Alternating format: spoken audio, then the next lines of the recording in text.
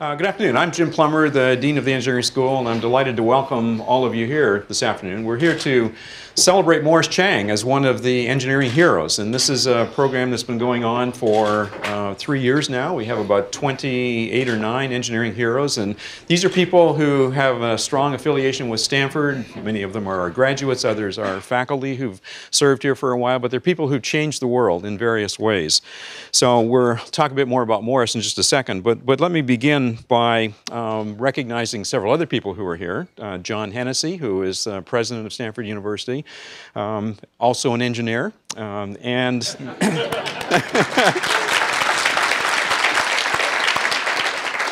and in just a couple of minutes, Jensen Wang will get up and make a couple of remarks about Morris as well. And Jensen is also an engineer, in fact, a Stanford engineering graduate.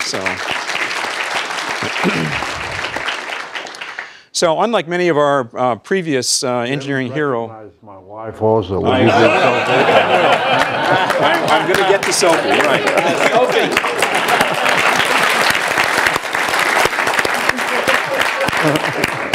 That was actually in my next paragraph here, but anyway, but I'll do it again. Good.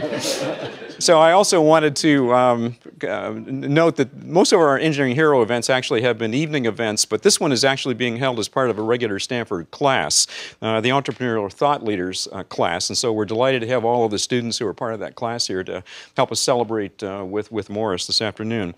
We have also a number of TSMC executives here. We're delighted to have all of you with us, and we also have a number of people from the Global Semiconductor Association, including Jody Shelton, who was helpful to us in organizing this event as well.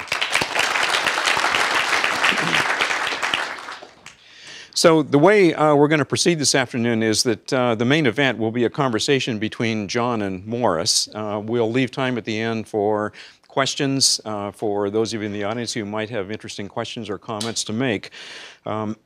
But I did want to say a couple words about the Engineering Heroes program before we do that.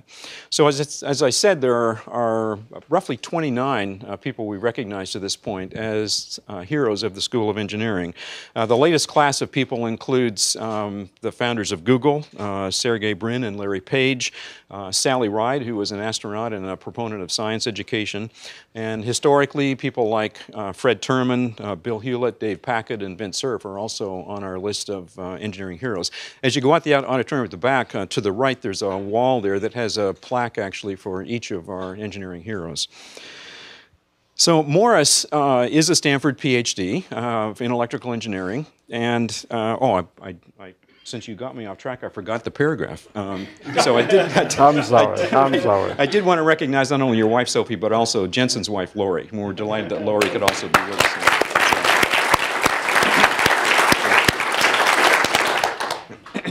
So Morris is a electrical engineering PhD from Stanford, and Jensen will say a bit more about him, but he is, I think, best known worldwide, really well known worldwide, for transforming the semiconductor industry. And it was in some sense, a single idea he had back in the 1980s that made this big transformation. And at that point in time, companies that designed semiconductor silicon chips and so on, by and large had their own fabrication facilities, big factories, so they would design them and make the chips. And Morris had this key insight that, maybe with these factories getting to be as expensive as they are, perhaps we could actually share the manufacturing facilities and enable more people to build these things that perhaps couldn't afford to build their own semiconductor factories. So that was the origin of TSMC, which is the company that today is clearly the world leader in building chips for what are called fabless semiconductor companies. Now, the consequence of that has really been transformative because not only did it result in lower costs for many companies, but it resulted in a wave of creativity and innovation because people could now start a company designed to design semiconductor chips and do it with a few people and count on a manufacturing arm at TSMC to actually build the components that they would think about designing. So he transformed in a very real way the semiconductor industry, and I'm sure John will talk a little bit about that with him this afternoon. So with that brief introduction, let me ask Jensen Wang, who is a graduate of the also electrical engineering department here at Stanford, just to say a few words because he knows Jensen, he knows Morris really quite well, and he was going to say a few words about his relationship with him. Okay. Good afternoon. First of all, both Jim and John, Professor Plummer, Professor Hennessy, that is, excuse me, were both of my professors. And I don't know if any of you have been so fortunate to have been taught by either of them, but I am rather the product of your work. So if you're... And you don't hold it against us. So this is what it looks like when we grow up. Okay, we did okay, Jim. Morris, the world is full of successful people, frankly, but heroes are rare. And I think that we understand the difference between the two. There is a difference between success and impact. And I'm really glad that this is partly a class, because I think that Morris, his career, his philosophies, TSMC, its strategies, its core values, is absolutely a study in industrial revolution. There is no question about it. And all of you who are interested in starting companies, changing the world, building things that matter, this is a wonderful study in that. Impact. There are very few companies that I know, that any one of you know, in fact, who has had a greater impact on society as TSMC. When I met Morris almost 20 years ago, the concept of building semiconductors, the concept of building a chip, starts with build a factory. The first thing you do is find R&D engineers, find enough money to build a factory, and if you have any money left, you would actually build a new application, a new chip that mattered. What Morris did with TSMC, his insight, was instead of being a product company, TSMC would be a platform company. It would build no products. It would enable other companies to build products. That insight, although so clear now, potentially one of the most sustainable semiconductor manufacturing business models going forward, the foundry business model, was absolutely unclear then. Was absolutely unclear then. If you look at their impact today, over $30 billion in sales, almost 1,000 customers. Instead of manufacturing one or a few products very, very well, they manufacture umpteen thousand products at a time. This is a company that manufactures, that makes something that I have utmost confidence right now as I speak that every single person in this audience has in his possession. This is the only company that I know that at this moment there's something in your possession right now that is manufactured by them. I believe that to be a test that will pass. Whether you have an iPhone or a Samsung Galaxy or an iPad or whatever it is, of all of the companies you know in the world, this is the only company that currently has something they make in our possession right now. There are no others. So there's basically Air and TSMC. I believe that passes the test. Is that by Confucius? I believe that passes the test of impact. But what's really amazing is this. What's really truly amazing is this. I met Morris when I was quite young, and in fact, I've known Morris my entire company career. NVIDIA today wouldn't be here nor the other 1,000 fabless semiconductor companies wouldn't be here if not for the pioneering work that TSMC did. And the pioneering work is not semiconductor manufacturing. The pioneering work is the strategy of semiconductor manufacturing. They decided there would be a platform company. And in that platform company description, technology matters, capacity matters, pricing matters, delivery commitments matter. But the one thing that I took away from our meeting, and I tell everybody this, almost 20 years ago, was when I went to see him in Hsinchu, my walk-away message was one thing. This is a company that had technology, they had capacity, their wafer prices were relatively low, they promised to deliver on time.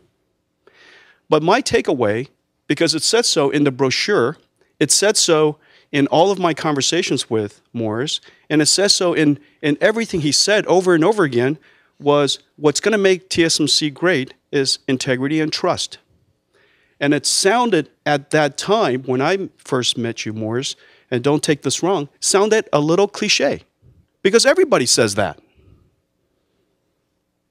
But here's the fundamental difference between what he said and what he meant and why it was so important to TSMC.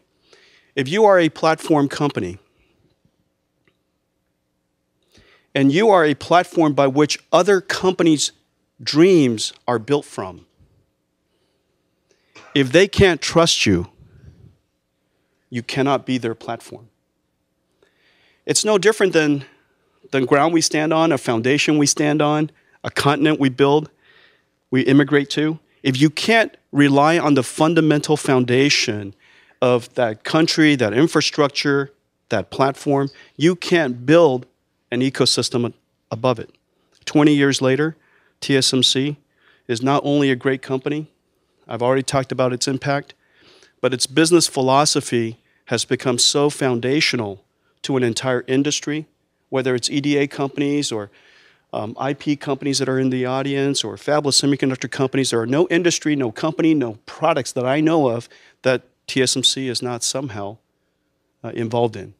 And it came from that singular vision that trust and integrity was foundational to their business.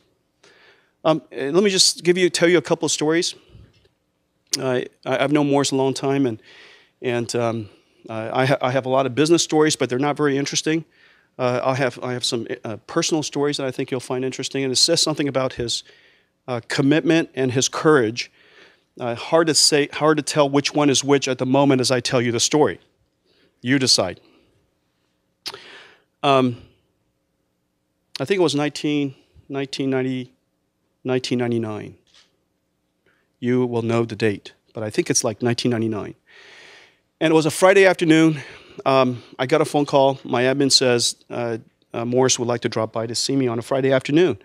And it was like my last meeting, and I was expecting TSMC sales to accommodate him, but he showed up by himself. It was him, his pencil, and his black book. Every time he pulls out his black book, it always sent chills through me. Not because he needed it. For everybody who knows him, he's impeccable with numbers. He's impeccable with numbers. He probably still remembers how many wafers I needed that year. But he dropped by and he wanted to see me. And we talked, and he asked me about business and the new products and my wafer needs for the year coming, and he wrote it down. We had a nice chat, and he left. Nobody at TSMC knew he came. I found out later that he was checking up on his customers, and in this case, it was me, and he was on his honeymoon.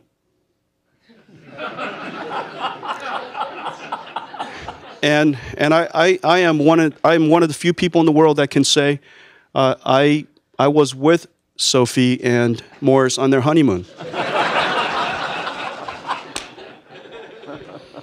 That's my first story. I can't tell if it's a story of commitment or courage. Hard to say.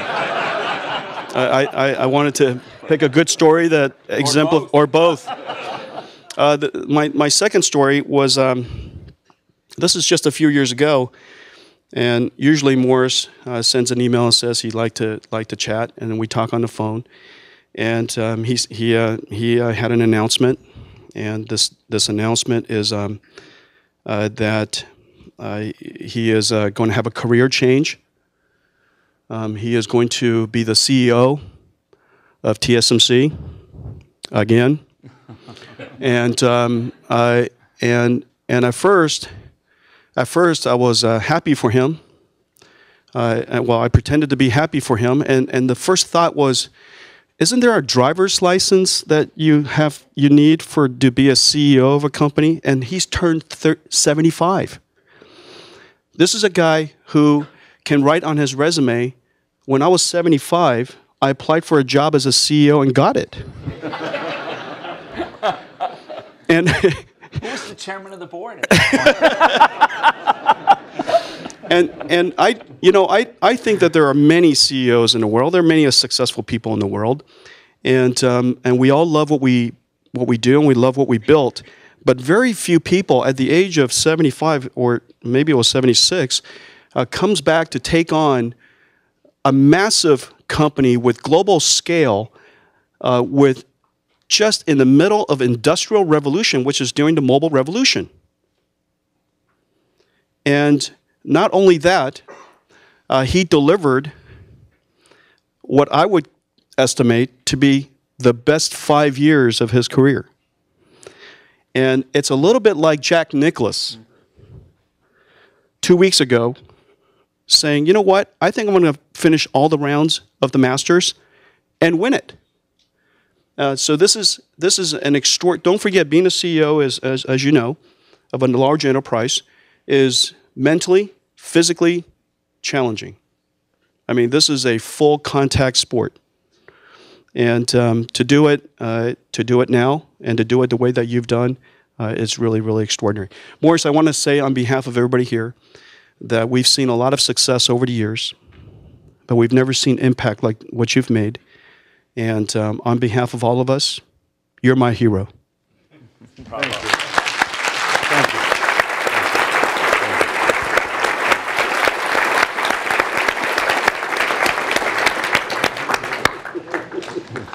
Well, after that, I'm not sure what else we have to talk about now. That's right. But let's start with the point that Jensen made, the tremendous impact that TSMC has had. Not only the creation of the fabless semiconductor industry that I think couldn't exist without that leadership, but also the tremendous impact it had on the Taiwan semiconductor manufacturing and really being the spearhead for the growth of that industry. Did you anticipate those kinds of changes when you began the company? Did you think you could have that kind of impact around the world? No, not at all, John. Actually, the very idea, the new business model, the pure play foundry business model, now everybody thinks that it was a pretty clever idea. But at the time, it was really a solution that was looking for a problem. Because, as Jensen said, it was meant to be a platform. The problem was that at the time, nobody needed that platform. There were very few fabless companies in existence at that time. There were maybe 20-some fabless companies. Now, even those fabless companies did not think that they needed a TSMC. But they felt that they would rather go to Toshiba, NEC, Hitachi, Fujitsu, or even Intel or TI for fab service, foundry service. Now, of course, I mean, those big guys, the Japanese companies, the Intels and TIs, really didn't want them, you know. And they would make wafers for the little fabless companies only at a very steep price, not a financial steep price, but the price of wanting their designs for their own sales, for their own product sales. But still, we were not trusted enough, our technology was not trusted enough that they would come to us. And the big companies obviously didn't need us. Now, so it was a solution waiting for a problem to happen. Now, the problem happened pretty quickly in the early 90s. And I think that our existence certainly helped to accelerate the formation of a lot of fabless companies. There were maybe 25 fabless companies in the whole world in 1985, 86, and then 10 years later, there were 400, 500 fabless companies. And some of the big ones were started in that period, in that 10-year period. Yeah. I mean, having worked in a fabless company, been involved in starting 2 of them, one before TSMC that had to do exactly as you said, go form partnerships with the big players who this was not their primary business, and then forming one at Theros with TSMC. It was night and day. Yeah. Completely different kind of experience. Right. Yeah. Yeah. Right. Right. So talk about the impact on Taiwan as well. I mean, the catapulting of Taiwan into the semiconductor manufacturing business in a big way. I think in many ways we were the first in Taiwan. We were not the first semiconductor company in Taiwan. Taiwan had other semiconductor companies before TSMC started. But we certainly became the most successful semiconductor company in Taiwan after a few years, after only a few years. And also, I think that we really set a model, I hope, for Taiwan in corporate governance, in innovations. Almost 99% of Taiwan companies operate with hair-thin gross margin. Gross margin 4 or 5%, and they don't have money for R&D. They don't even have money for sales marketing, for heaven's sake, with 4 or 5% gross margin. And we, I believe, were the first company that showed them that to be a world-class company, to be a real successful company, you needed to have R&D, you needed to have good sales marketing, and because you needed to have R&D, your gross margin would have to be in the 40–50% range. Right. Yeah. So I think we set the first example, and on corporate governance, I believe that we set an example also. So I think TSMC did begin to acquire a different meaning in Taiwan as a corporation. Yeah. So tell me, I think Jensen alluded to this focus, and you said it too, pure play. This focus on manufacturing excellence, on R&D and manufacturing designed to bring new semiconductor lines to production faster. How did you decide to focus on that? How did that become the central focus point for TSMC? Well, because one reason, in fact, maybe the principal reason, was that at the time I started TSMC, I had already worked in the industry, semiconductor industry, for 30 years. Right. I joined the industry in 1955 and started TSMC in 1985.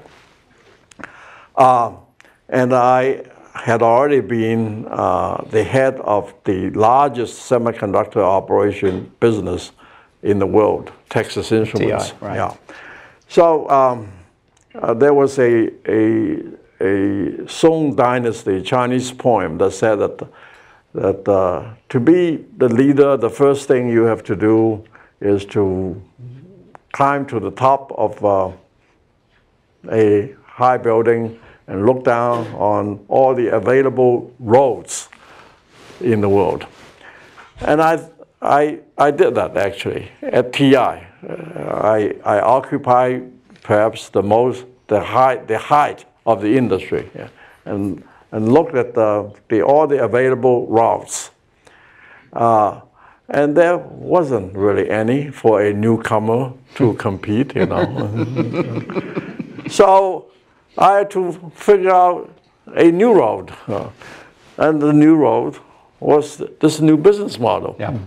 But then, of course, the problem was that it was a solution looking for a problem. But happily, the problem occurred. You know, I think... And Jensen was one of the problems. Yeah, that's right. He was one of the good problems that occurred. But I think you undersell this point, Morris, because there were some earlier attempts at silicon foundries, but they had mixed business models. They were CAD tools combined with companies that had manufacturing lines, and they never put the focus on manufacturing excellence. I think Jensen hit on trust. You want your customers to trust TSMC. You better be manufacturing excellence. Yeah, that certainly, and I mean I owe a lot to a lot of people. I owe a lot to my own family, my own early upbringing, which did instill in me values of integrity and being trustworthy and so on. I owe a lot to the education I received. Stanford. Stanford, although I spent only 2.5 years, well, I must mention Harvard and MIT as well. Right. Exactly. And, but the 2.5 years I spent at Stanford getting my PhD, I think were very important years, decisive years for me, because I had started to work already in the semiconductor industry before I came to Stanford for my PhD. And I have to say now that before I started working, my studying at MIT was really not serious. I really didn't know what I wanted in life. But then I started working, and I knew what I wanted now when I came to Stanford. I have been at TI, I've been in industry for 6 years already, and I have been at TI for 3 years. And I was on the rise at TI. And they sent me to Stanford to get my PhD. I already knew what I wanted. And I was a very, very diligent and serious and hard-working student. That was the only time I was a hard-working, diligent, serious student. So I'm sure the students would like to know the secret of finishing a PhD in 2.5 years. Being diligent and hardworking. Good. It's the right answer. So tell me how the pieces of your education fit together. As you said, you were at Harvard first, and then you switched to MIT. Right. Yeah. Right, and then went to work before you came here. Yeah. What happened there? Why did you switch from Harvard to MIT? Harvard's not such a bad place to get a degree from. Not at all. It was, in fact, even now, I consider that to be my most exciting year. I was freshman. I just spent the freshman year. But remember, the time was 1949 to 1950. And there were very, very few Chinese, there was no Chinese Chinese-American politician. There was no Chinese-American even businessman. There were Chinese-American laundry people. There were Chinese-American restaurant people. Now, the only really serious profession, I would say middle-class profession, that a Chinese-American could pursue in the early 50s would be technical, research or development, engineering work. Yeah. So, although Harvard was a very exciting year, but Harvard didn't even have engineering as a specialty. Harvard, the undergraduates were general education. I didn't think I could find a job, a good job anyway, if I got a bachelor's degree at Harvard. So we probably would have still let you in, Morris. Well, so I switched to MIT the second year, and I switched to mechanical engineering. Yeah. Oh. And then, as I said, I really wasn't all that interested in mechanical engineering or in engineering at all. I was a lot more interested in politics, business, economics, general things, So that's why Harvard was far more interesting to me than MIT turned out to be. But I went on, of course, anyway. And in fact, I wanted to get a PhD at MIT. However, I failed the PhD qualifying exam. And they allow you to take it twice, I think it's the same rule as Stanford. They allow you to take it twice, and I failed both times. So what was I to do? And I decided that I would just go to work. And I was kind of sick and tired of mechanical engineering anyway. So I went to work for a new semiconductor company. Sylvania. And then after 3 years at Sylvania, the new semiconductor division of Sylvania, after 3 years, and I remembered one classic address that the general manager of that division gave to all his indirect employees, and there were maybe 150 of us. We were gathered in the cafeteria, and he said, he made one classic comment that I remember to this day.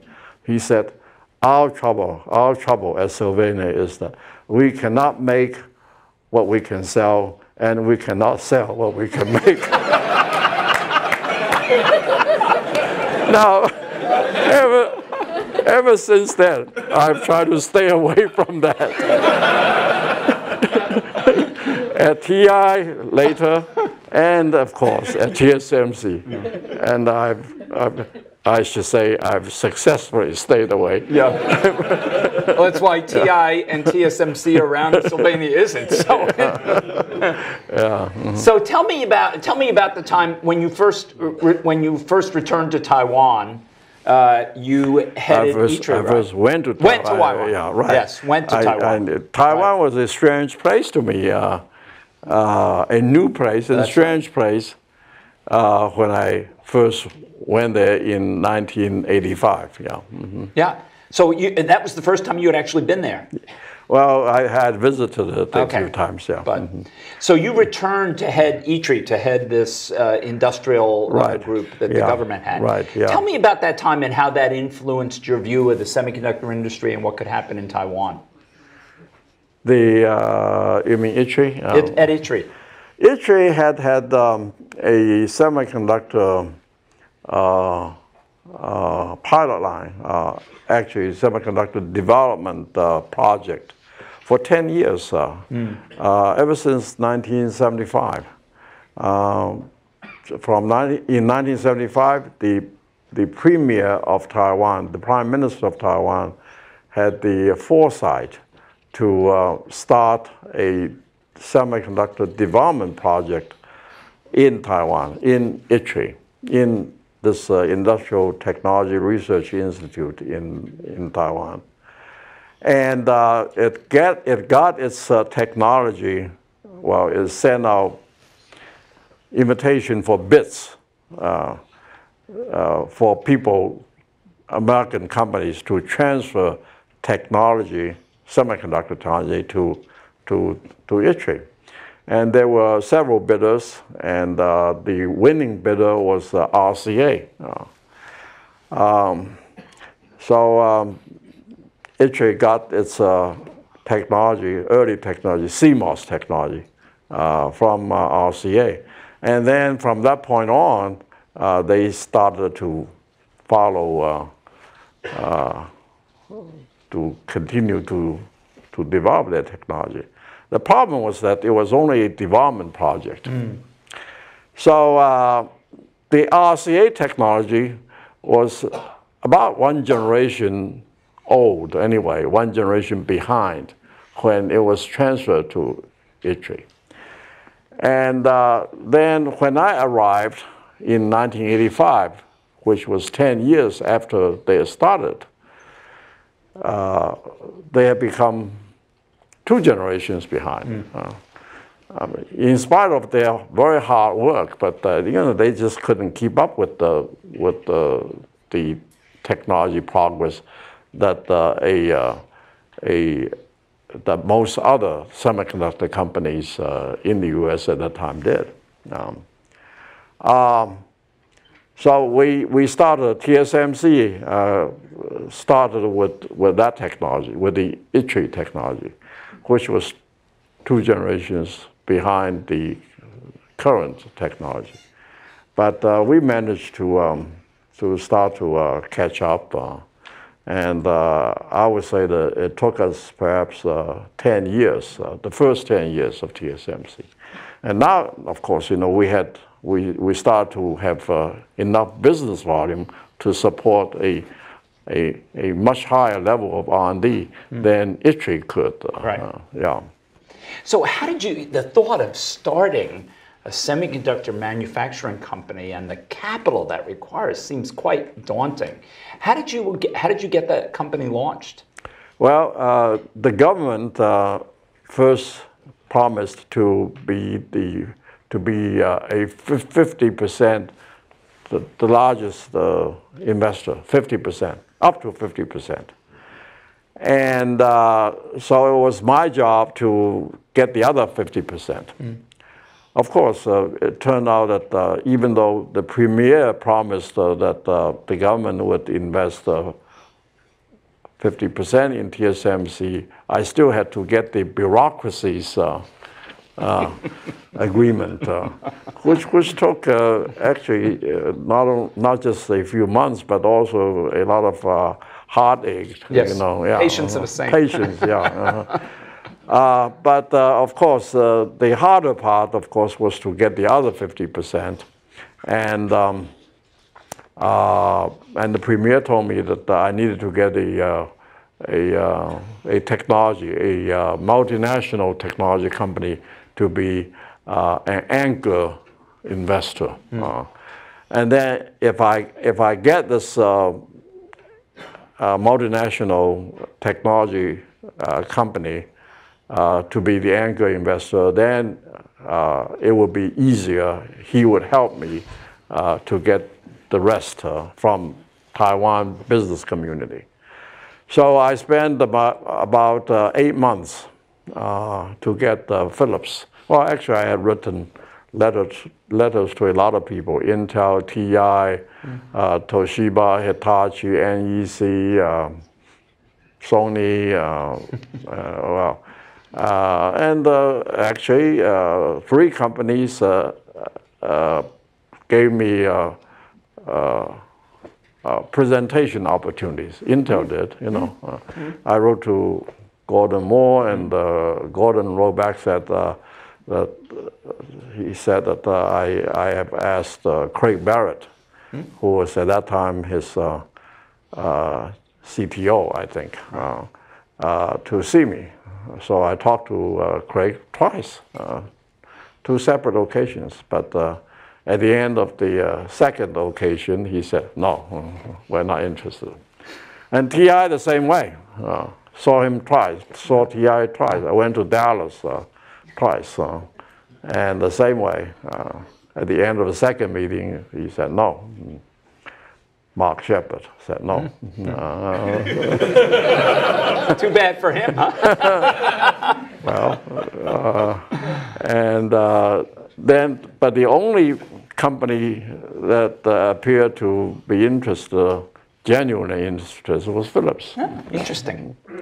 Yeah. Well, I had wanted somebody better in technology, and Philips, in terms of semiconductor technology, I had described them as being in the first row of second raters. But I had to settle. I had to settle for them. Yeah, interesting. So I got them. And they invested 28%. So I had 48%.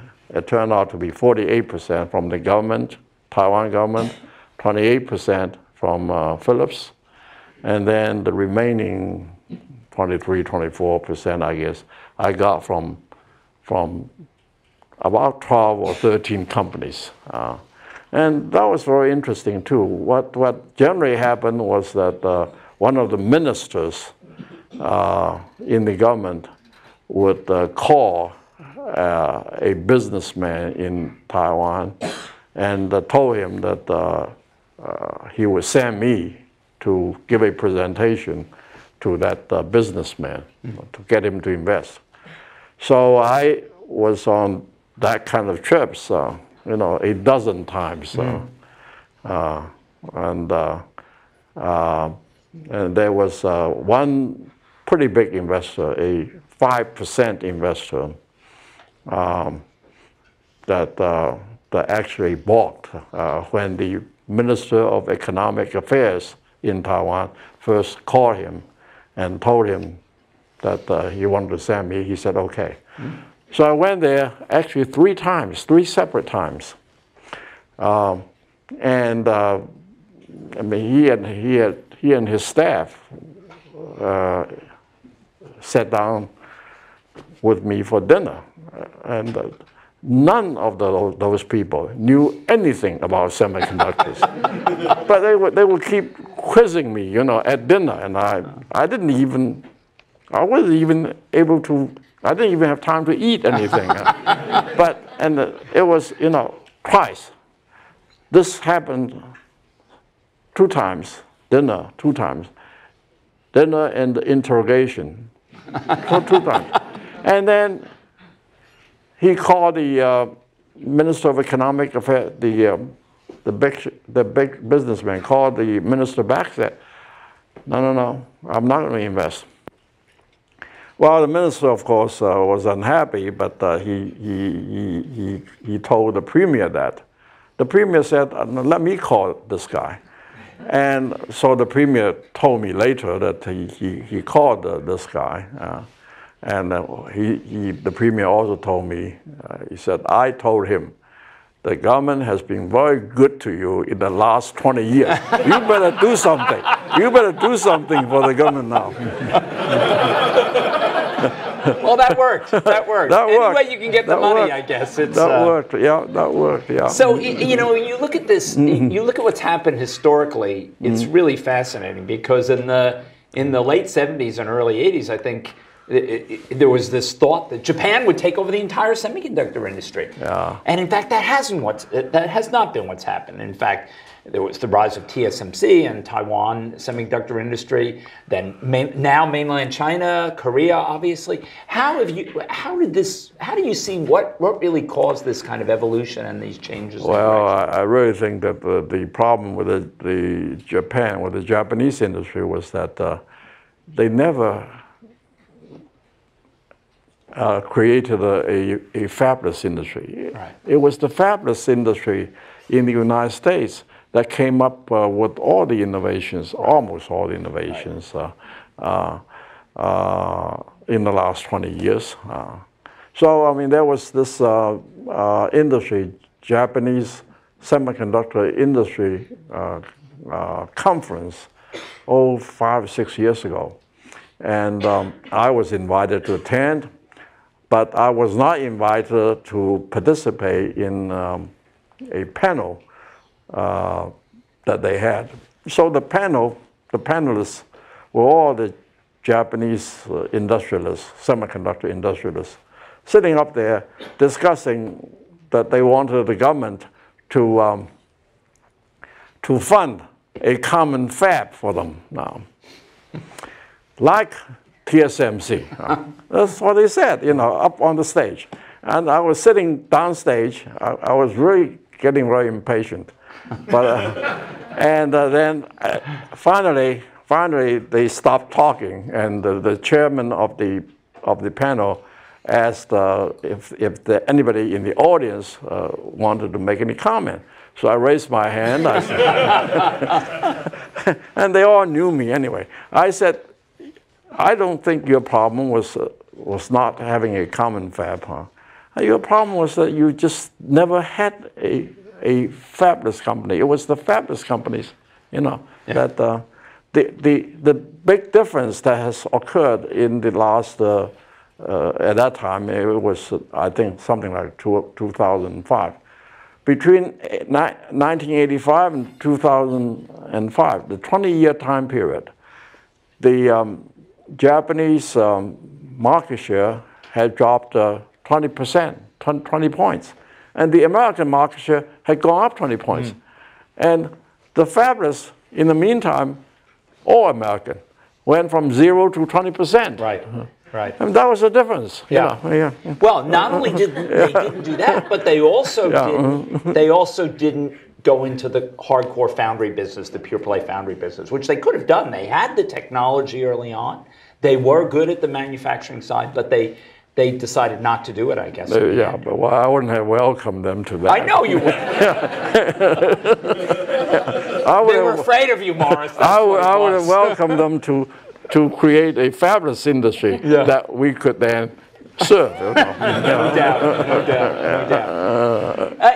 So one thing I know that you also have a great love and appreciation of the arts and the humanities. You mentioned your year at Harvard. Tell me how that's affected you, your leadership, the style with which you've led TSMC. It certainly has made my life a lot more interesting. I am interested in both English and Chinese literature, and I'm interested in classical music. So whatever leisure time I have, I will read Chinese literature, English literature. In fact, the two books that I have very near to my bed, I read them usually, you know, in the hour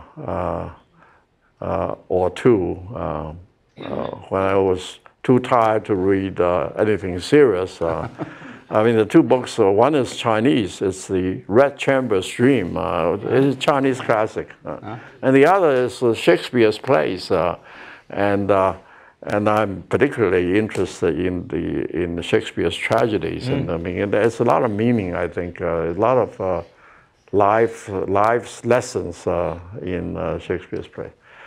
And I'm interested in music. I'm interested in history in general, in biography, and all those, I think, add a great deal to my life's interest, I think.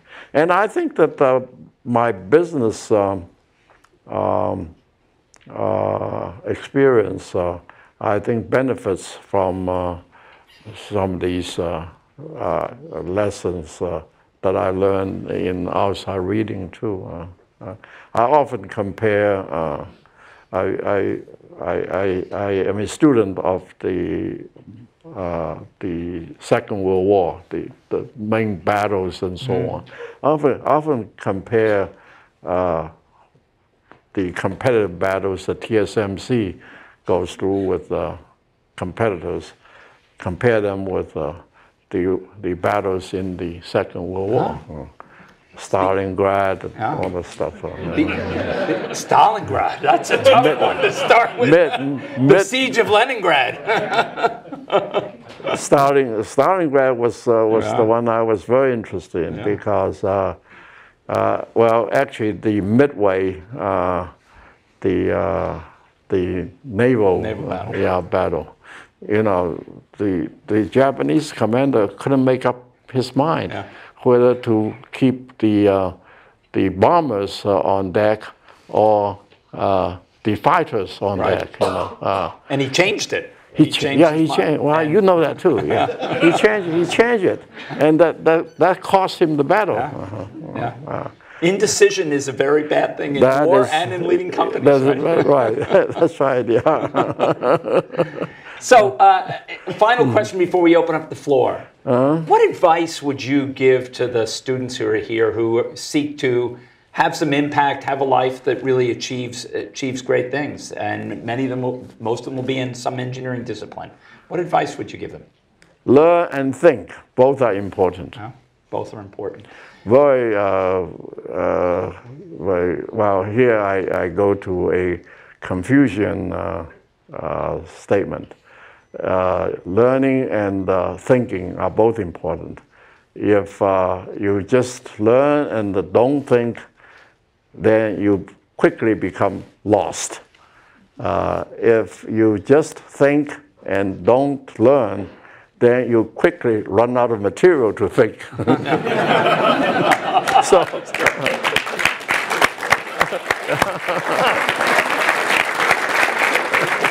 Okay, let's open up the floor we have 15 minutes or so for questions. And do we have mics or what do we have here, Jim? Okay. Or at least one. I'm happy to.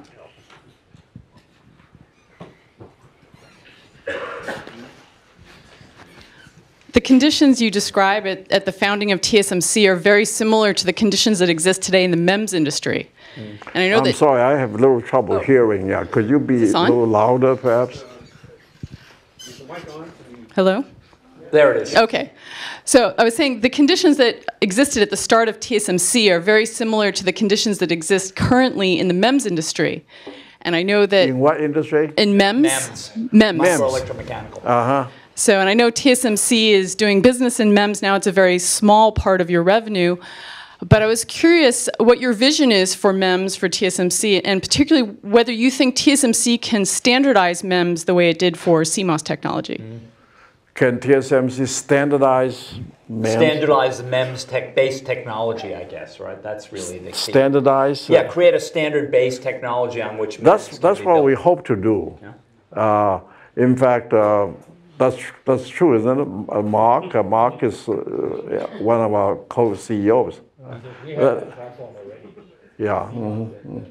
Yes, and I really think that MEMS is a very major part of what we call, in general, the next big thing. You know, the current big thing is all these smartphones and tablets, the mobile products. What is the next big thing? Well, the next big thing, I don't know exactly what it is. I guess it's probably the Internet of Things, the wearables, and those things. But whatever, I think it's very probably the Internet of Things and wearables. Anyway, MEMS will play a big part in those. So we really have high hopes for MEMS. TSMC has high hopes for MEMS. Well, and Morris, you did achieve this in the mobile industry. In the beginning, there weren't standards, particularly for the analog side of it, and you needed analog to go into the mobile business. And you did become a leader in kind of creating a standardized platform that people could design on. And you did this because you were willing to collaborate with the early fabless companies as they came along and developed that standard. I think. And that's what we're trying to do in MEMS.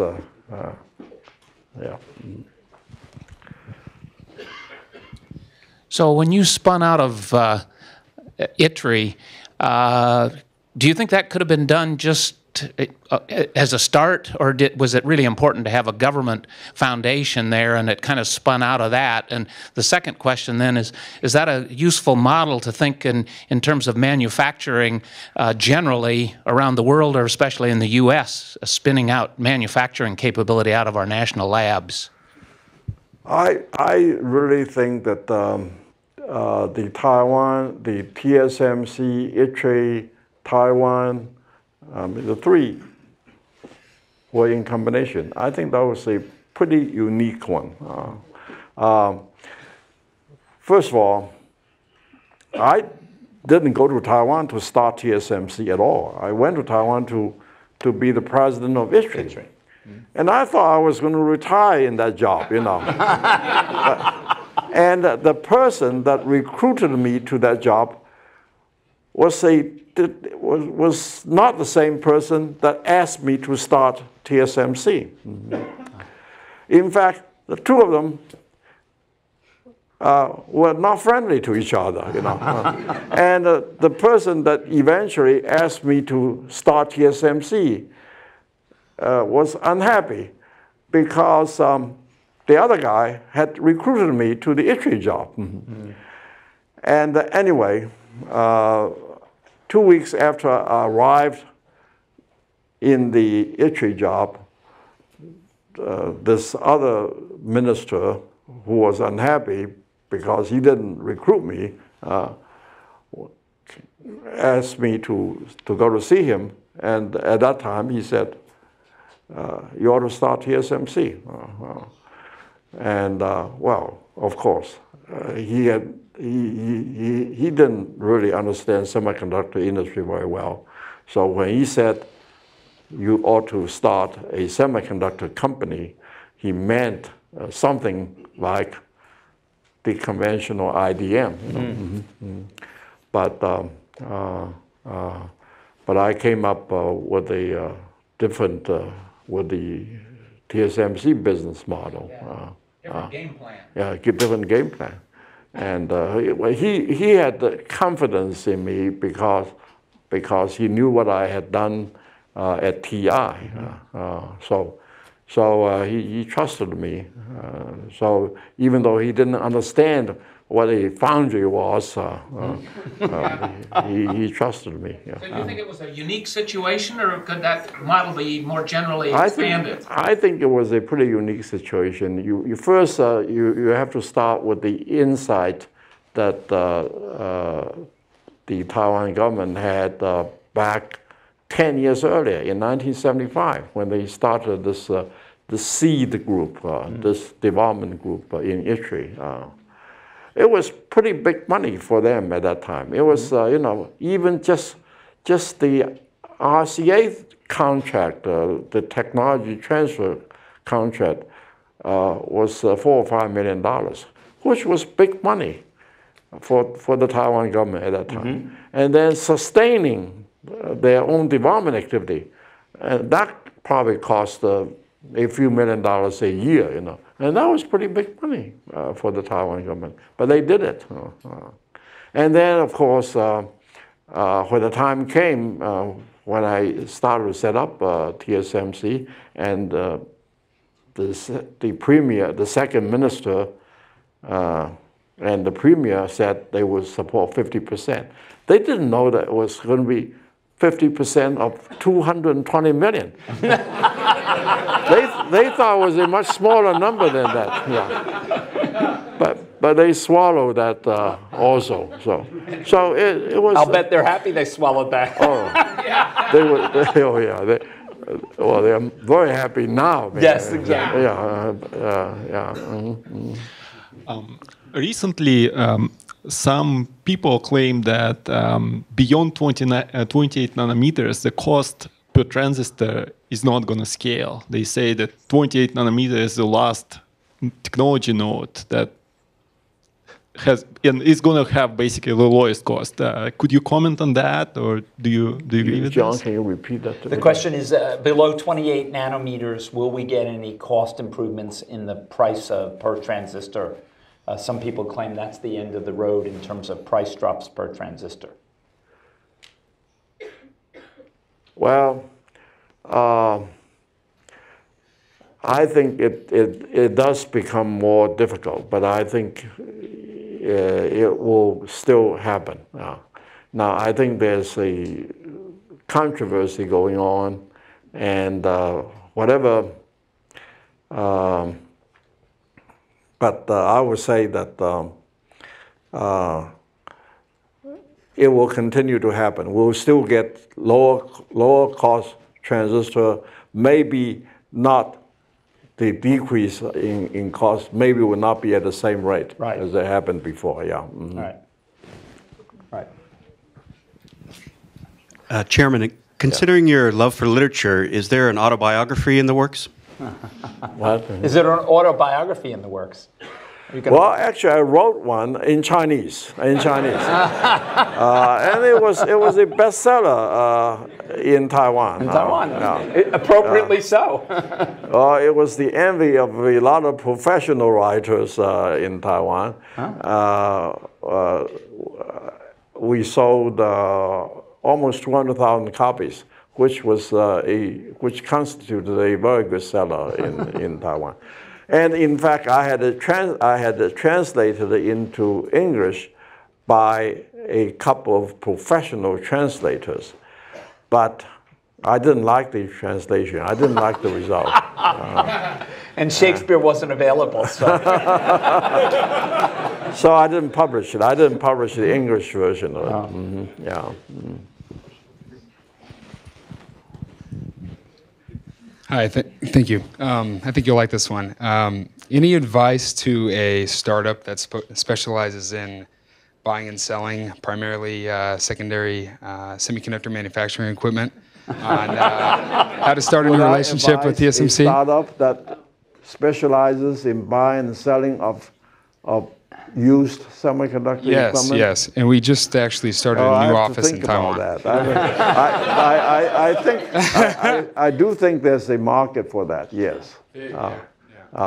In fact, even today, if we would be interested in buying some used equipment. But whether I would advise a startup like that, I don't know. I have to think about that. Yeah, but there is a market for it. Yeah. Yeah, there's definitely a market.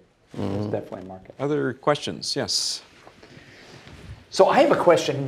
If you read Macbeth just before you go to sleep, doesn't it give you nightmares? I'm thinking of the witches there. Well, I generally, even though I'm primarily interested in Shakespeare's tragedies, but for bedtime reading, Romeo and Juliet's a lot. Well, that's a tragedy too, I guess. Or perhaps The Merchant of Venice. Yes, anyway. okay, there we go, there we go. I represent the fabless industry. We started a company, a semiconductor company in Connecticut. The name of it was Transwitch. We used your foundry, and it worked out beautifully.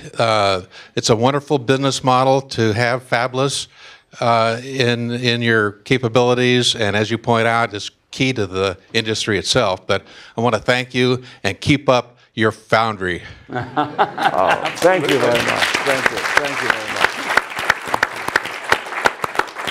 I also, before we finish, I also want to say that Jensen actually referred to my being on honeymoon when I visited him. The year, by the way, was not 1999. It was 2001 now. Okay. Yeah. Now, but what I want to say is that ever since then, I think Sophie's support has been very, very important. And when Jensen refers to my last 5 years being the CEO again of TSMC. Actually, I didn't become CEO again at the age of 75, as you said. I became CEO again at the age of 78. but But anyway, last 10 or 11 years, well, actually 13 years, I think Sophie's support was most significant. I must. Picking the right life partner is another important lesson one can learn in life. Oh yeah. Oh yeah. Oh yeah. Well said, John. Well said. Yeah. Mm-hmm. I have a question for you, Morris. It's a non-technical and non-business question. How do you kick your smoking habit? I know you used to smoke when you were in graduate school. How did I kick it? Yeah. How do you kick it? Or you have ever kicked it? I haven't. I really haven't kicked it. You know, my philosophy on smoking is this. I smoke a pipe, by the way. Okay. Yeah. And I know that pipe smoking, well, pipe smoking I think is better than cigarette smoking. In fact, I have read statistics that But say, it's not in the good column, Morris. not in the good column. No. Well, It's better. that's what you say. But the statistics I saw say that a pipe smoker actually lives longer than a non-smoker. Really? Yeah. And the way I see it, This is in a journal for pipe smokers, I'm sure. the way I see it is that while pipe smoking is injurious to your physical health, but maybe it helps your mood. Maybe and I think that a person's mood is very important to his health. You know. I try a nice glass of red wine, I think. That's right. That's All right. right. Let's get another question here. So, Dr. Chang, I have a question. Now, everybody knows, these days, the integrated circuits process, the circuit design complexity is getting higher and higher, so the process is more complicated. But at the same time, the consumer electronics side are demanding, faster time to market, being able to deliver a product in a shorter life cycle. So, in your view, how do you, or what would be the challenge facing forward in balance out these two different requirements that are coming in the? Sorry.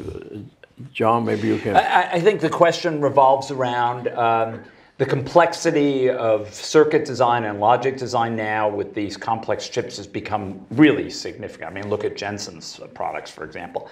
And yet there's demand to deliver products in ever shorter periods of time. How do you see those two really meshing together and being resolved? Well, I think that there is a tendency that the fabless companies are consolidating.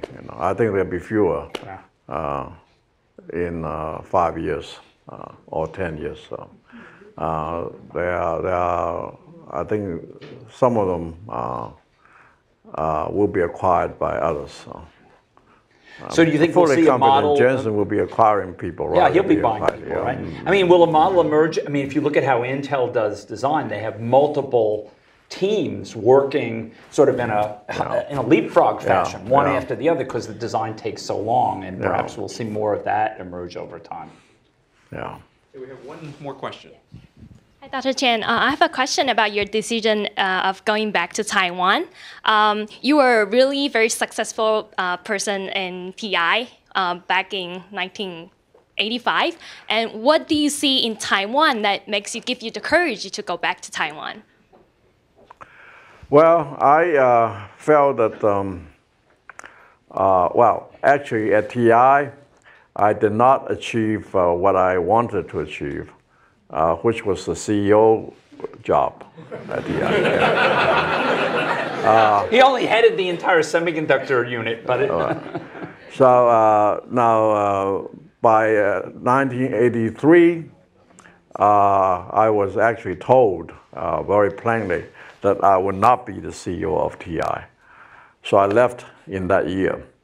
I went to General Instrument in New York to become their COO with the expectation that I would become the CEO in perhaps 3 or 4 years.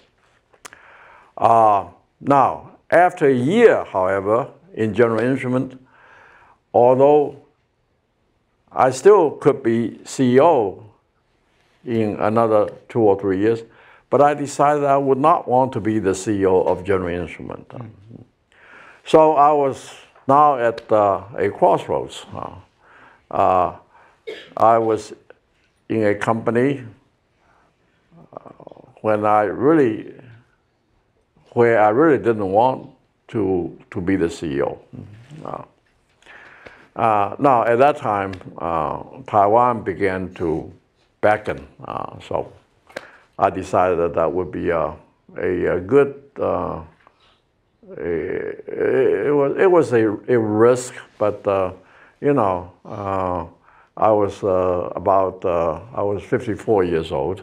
I felt I could still afford to take a risk, and I had achieved a measure of financial independence with my TI and the General Instrument stock options, all that sort of things. It's nothing like what you would consider wealth today, you know. But financial independence to me meant at that time that I didn't need a job. I could just live on the interest of the money I had, which was true, you know. So the interest rate was actually high at that time too. But still, I did have a financial independence, so I decided to take a risk. And that road less taken is what turned you into an engineering hero. I think it's really remarkable. Thank you.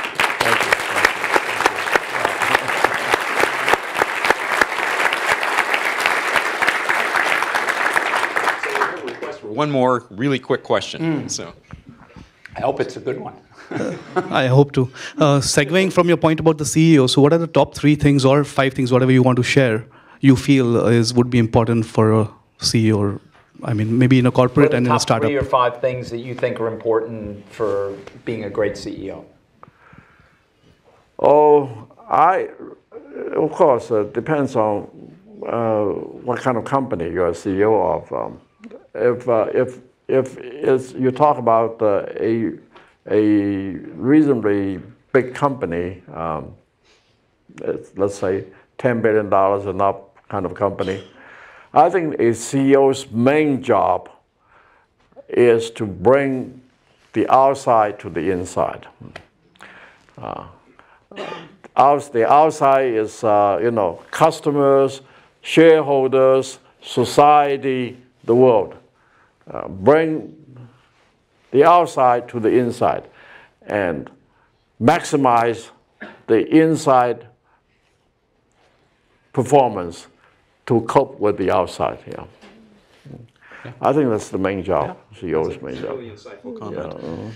So I'd like to just finish up by telling Morris that those of you who have been outside the back of this room and gone to the right will have seen a wall that has plaques like this on it for each of the engineering heroes. And so this is a replica for Morris of the plaque which is now hanging out there on the wall. So I'd like to thank Morris and John and Jensen. This has been a thoroughly interesting conversation. There is a reception outside back for those of you here in the auditorium. Those of you watching over the internet will have to presume that you aren't going to be here, but those of you who are here, please continue with us outside in the reception area. And thank you all for coming.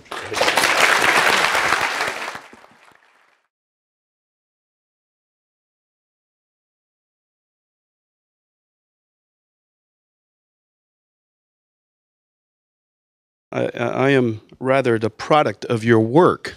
So if you're... And you don't hold it against us. So this is what it looks like when we grow up. Okay, we can okay, Jim. Morris, the world is full of successful people, frankly, but heroes are rare. And I think that we understand the difference between the two. There is a difference between success and impact. And I'm really glad that this is partly a class, because I think that Morris, his career, his philosophies, TSMC, its strategies, its core values, is absolutely a study in industrial revolution. There is no question about it.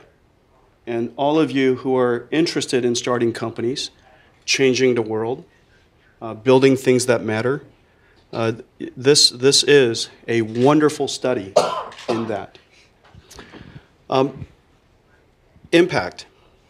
There are very few companies that I know, that any one of you know, in fact, who has had a greater impact on society as TSMC. When I met Morris almost 20 years ago, the concept of building semiconductors, the concept of building a chip, starts with build a factory. The first thing you do is find R&D engineers, find enough money to build a factory, and if you have any money left, you would actually build a new application, a new chip that mattered. What Morris did with TSMC, his insight, was instead of being a product company, TSMC would be a platform company. It would build no products. It would enable other companies to build products. That insight, although so clear now, potentially one of the most sustainable semiconductor manufacturing business models going forward, the foundry business model, was absolutely unclear then. Was absolutely unclear then. If you look at their impact today, over some $30 billion in sales, almost 1,000 customers. Instead of manufacturing one or a few products very, very well, they manufacture that a little cliche, because everybody says that. But here's the fundamental difference between what he said and what he meant, and why it was so important to TSMC. If you are a platform company, and you are a platform by which other companies' dreams are built from, if they can't trust you, you cannot be their platform. It's no different than the ground we stand on, a foundation we stand on, a continent we build, we immigrate to. If you can't rely on the fundamental foundation of that country, that infrastructure, that platform, you can't build an ecosystem above it.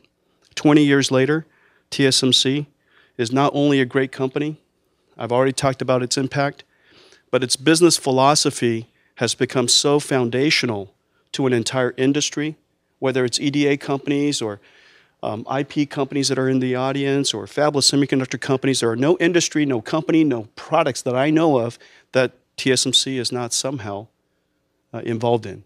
And it came from that singular vision that trust and integrity was foundational to their business. Let me just tell you a couple of stories. I've known Morris a long time, and I have a lot of business stories, but they're not very interesting. I have some personal stories that I think you'll find interesting, and it says something about his commitment and his courage. Hard to tell which one is which at the moment as I tell you the story. You decide. I think it was 1999. You will know the date, but I think it's like 1999. And it was a Friday afternoon. I got a phone call. My admin says Morris would like to drop by to see me on a Friday afternoon. And it was like my last meeting, and I was expecting TSMC sales to accommodate him, but he showed up by himself. It was him, his pencil, and his black book. Every time he pulls out his black book, it always sent chills through me. Not because he needed it. For everybody who knows him, he's impeccable with numbers. He's impeccable with numbers. He probably still remembers how many wafers I needed that year. But he dropped by and he wanted to see me. And we talked, and he asked me about business and the new products and umpteen thousand products at a time. This is a company that manufactures, that makes something that I have utmost confidence right now as I speak that every single person in this audience has in his possession. This is the only company that I know that at this moment there's something in your possession right now that is manufactured by them. I believe that to be a test that will pass. Whether you have an iPhone or a Samsung Galaxy or an iPad or whatever it is, of all of the companies you know in the world, this is the only company that currently has something they make in our possession right now. There are no others. So there's basically Air and TSMC. I believe that passes the test. Is that by Confucius? I believe that passes the test of impact. But what's really amazing is this. What's really truly amazing is this. I met Morris when I was quite young, and in fact, I've known Morris my entire company career. NVIDIA today wouldn't be here nor the other 1,000 fabless semiconductor companies wouldn't be here if not for the pioneering work that TSMC did. And the pioneering work is not semiconductor manufacturing. The pioneering work is the strategy of semiconductor manufacturing. They decided there would be a platform company. And in that platform company description, technology matters, capacity matters, pricing matters, delivery commitments matter. But the one thing that I took away from our meeting, and I tell everybody this, almost 20 years ago, was when I went to see him in Hsinchu, my walk-away message was one thing. This is a company that had technology, they had capacity, their wafer prices were relatively low, they promised to deliver on time. But my takeaway, because it said so in the brochure, it said so in all of my conversations with Morris, and it says so in everything he said over and over again, was what's going to make TSMC great is integrity and trust. And it sounded at that time, when I first met you, Morris, and don't take this wrong, sounded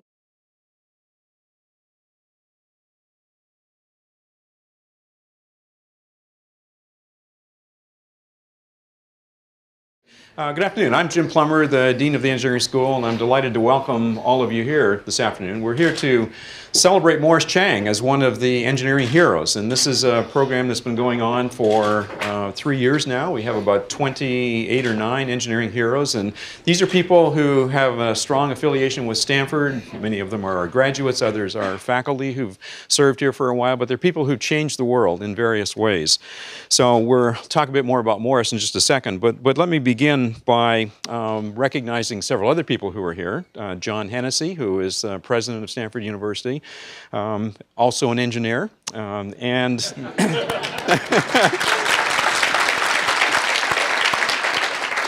and in just a couple of minutes, Jensen Wang will get up and make a couple of remarks about Morris as well. And Jensen is also an engineer, in fact, a Stanford engineering graduate. So unlike many of our previous engineering hero... My wife also. I'm going to get to Sophie, right. Sophie.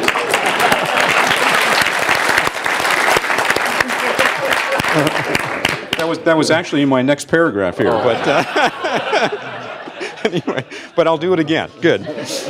So I also wanted to note that most of our Engineering Hero events actually have been evening events, but this one is actually being held as part of a regular Stanford class, the Entrepreneurial Thought Leaders class, and so we're delighted to have all of the students who are part of that class here to help us celebrate with Morris this afternoon. We have also a number of TSMC executives here. We're delighted to have all of you with us, and we also have a number of people from the Global Semiconductor Association, including Jody Shelton, who was helpful to us in organizing this event as well. So the way we're going to proceed this afternoon is that the main event will be a conversation between John and Morris. We'll leave time at the end for questions for those of you in the audience who might have interesting questions or comments to make. But I did want to say a couple words about the Engineering Heroes program before we do that. So as I said, there are roughly 29 people we recognize to this point as heroes of the School of Engineering. The latest class of people includes the founders of Google, Sergey Brin and Larry Page, Sally Ride, who was an astronaut and a proponent of science education, and historically people like Fred Terman, Bill Hewlett, Dave Packard, and Vint Cerf are also on our list of engineering heroes. As you go out the auditorium at the back, to the right there's a wall there that has a plaque actually for each of our engineering heroes. So Morris is a Stanford PhD in electrical engineering, and since you got me off track, I forgot the paragraph.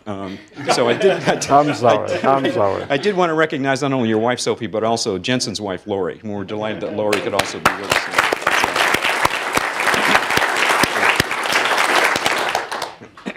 So Morris is a electrical engineering PhD from Stanford, and Jensen will say a bit more about him, but he is, I think, best known worldwide, really well known worldwide, for transforming the semiconductor industry. And it was in some sense, a single idea he had back in the 1980s that made this big transformation.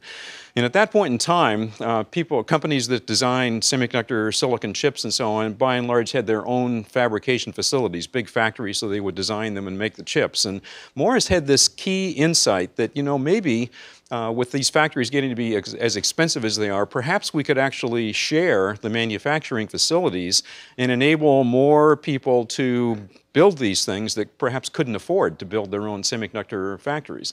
So that was the origin of TSMC, which is the company that today is clearly the world leader in building chips for what are called fabless semiconductor companies.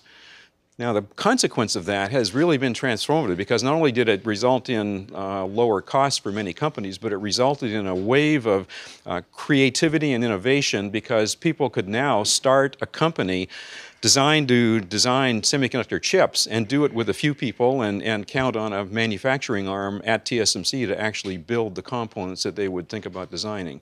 So he transformed in a very real way the semiconductor industry, and I'm sure John will talk a little bit about that with him this afternoon. So with that brief introduction, let me ask Jensen Huang, who is a graduate of the also electrical engineering department here at Stanford, just to say a few words because he knows Jensen, he knows Morris really quite well, and he was going to say a few words about his relationship with him. Okay. Good afternoon. First of all, both Jim and John, Professor Plummer, Professor Hennessy, that is, excuse me, were both of my professors. And I don't know if any of you have been so fortunate to have been taught by either of them, but